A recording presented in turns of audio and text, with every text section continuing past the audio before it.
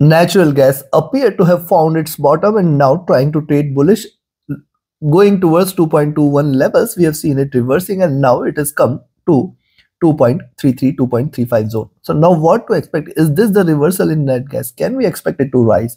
Can we expect it to reverse from the current levels, or still further bearishness is expected? Which position you should take trading natural gas today? We will see with the help of charts and indicators. If you're new to the channel, do subscribe to the channel to get the latest updates. Do like, share and comment as well.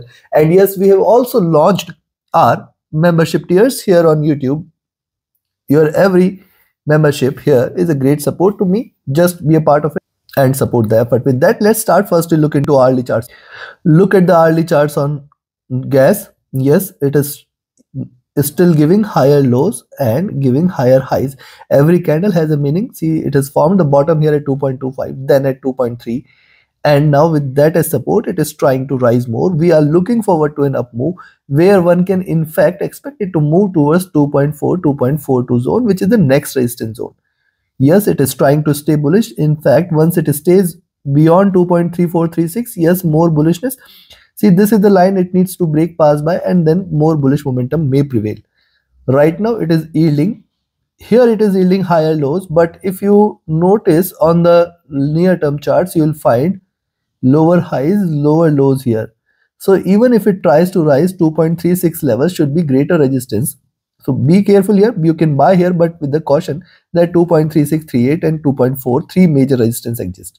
Stochastic rising, MACD is also divergent and bullish, and RSI is rising as well. Coming to 2 hour, look at the 2-hour charts here. Yes, staying bullish, taking the support from the 20 period moving average, which is right now sitting at around 2.3132 levels. So yes, a selling entry is only below 2.32, where one can expect it to drop a bit, but then 2.3 very good support, 2.28 very good support. Now, if you look at a stochastic, this is flat. MACD is divergent. See, after forming the waves here at bottom, it is looking upwards, so it can try to reverse. See, it is trying to come out of this sideways movement, and if it breaks out, certainly more bullish momentum is going to prevail.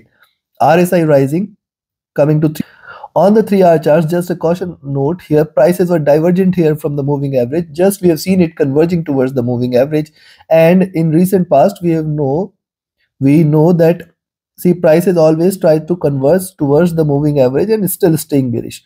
Only thing here is the moving averages are now trading with extreme divergence, which calls for it to converge a little, which means a little bullishness may prevail, which also suggests that as long as 2.32 levels are respected today, we can expect a possible rise towards 2.36, towards 2.38, 2.4 zone. Only bullish confirmation and a breakout confirmation and a reversal confirmation is when you see prices staying about 2.4, and then we can see it filling the gap here towards 2.5, 2.55 levels. Stochastic near to overbought zone. MACD has crossed over here at the bottom, trying to trade with divergence, looking upwards. It can reverse the trend here because, see, too much of bearishness is seen. RSI coming out of the oversold zone, coming to the 4 here on the 4-hour charts as well, forming the base here at 2.3. We can see it rising 2.36, 2.38, 2.4, three major resistances for it to break past by. Stochastic rising, MACD has crossed over at bottom, trying to trade with divergence and bullishness. RSI is also trading with a bullish bias, looking upwards. Coming to the now, before we look into the daily charts, if you want to learn this art of trading, you can join my mentorship batch. 28th batch is announced. You can be part of it. Register yourself now itself. Equip yourself with the tools, techniques, and strategies which you can apply across indices, commodities, crypto, and currency as well. Definitely, with the help of these tools, you can be a profitable trader. Reach out to me for more details via Telegram or email. Also, visit my platform forexfunda.com, www.forexfunda.com. The links are there in the channel and video description. On this channel, on this platform, you will get the details related to the mentorship batch, also related to my webinar consultation package, where you get an opportunity to discuss twice in a month with me.